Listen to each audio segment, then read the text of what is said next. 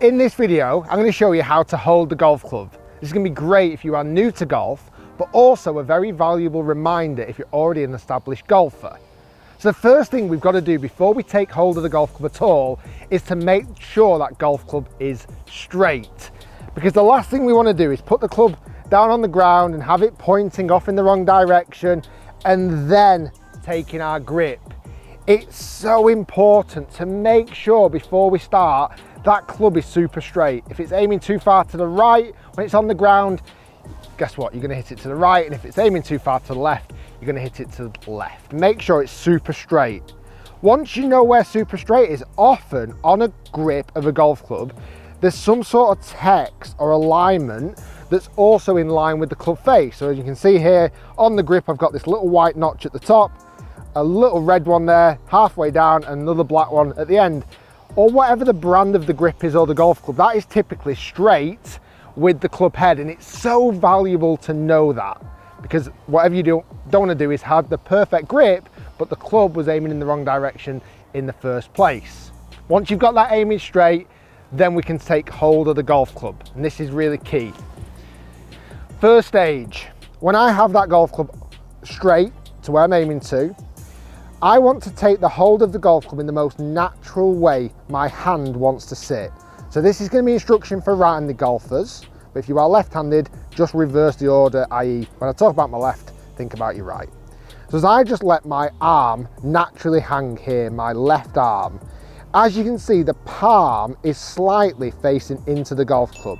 It wouldn't be natural for most people to have the hand that way, or natural to have the hand that way. So don't put your hand on the grip in those different positions. We want to keep it as natural as possible. Now, a really good guide for this, if I put the club, if I bring that hand to the side of the grip, as you can see, the club sits in between the edge of the little finger and the middle of my index finger. That is a great reference point, straight down this line. And I don't even mind if you have a glove, drawing a marker line down there as a reminder. That wants to sit on the side of the grip. Then we're going to wrap the fingers around and place the hand on top. Now that is where the left hand position is going to be. There's a couple of checkpoints I want you to have.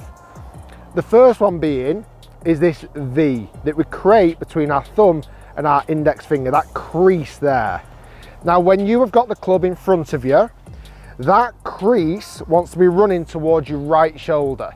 If that crease is running towards your right shoulder when the club is level to the ground, you are in the correct position. I'll show you a couple of other options. If the hand's twisted too far this way, the crease is way over here. And if your hand is twisted too far that way, the crease cannot be seen. That's number one checkpoint.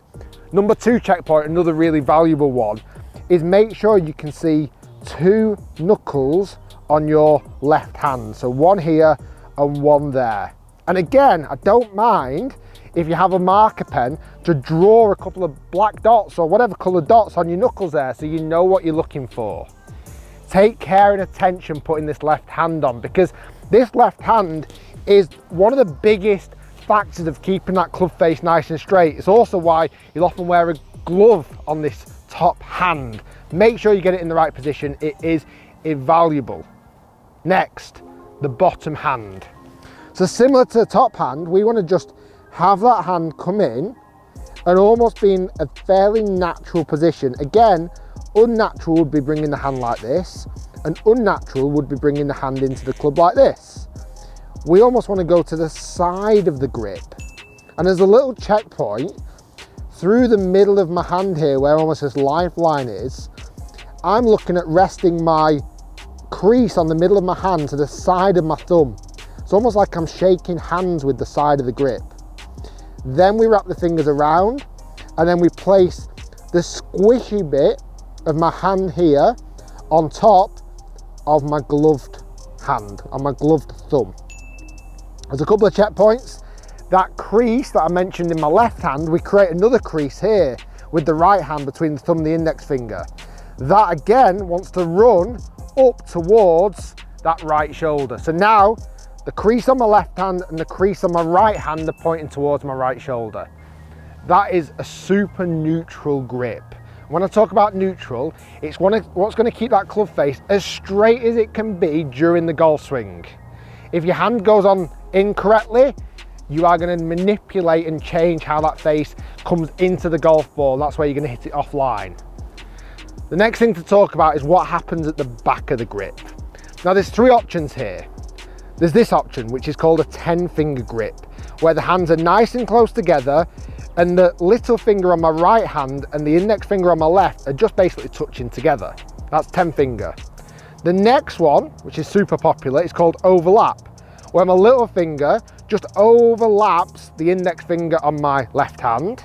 And then the final one, which is also super popular, is an interlocking grip.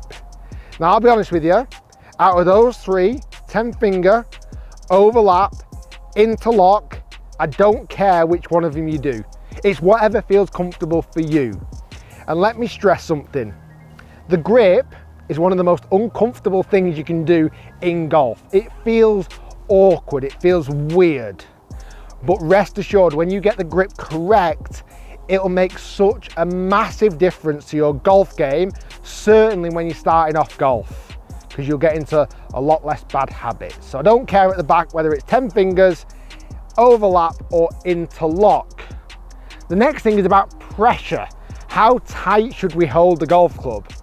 Well, I suggest firm without strangling the golf club. So we want a bit of a hold on the golf club, so apply a little bit of pressure without squeezing the club to its, to death basically.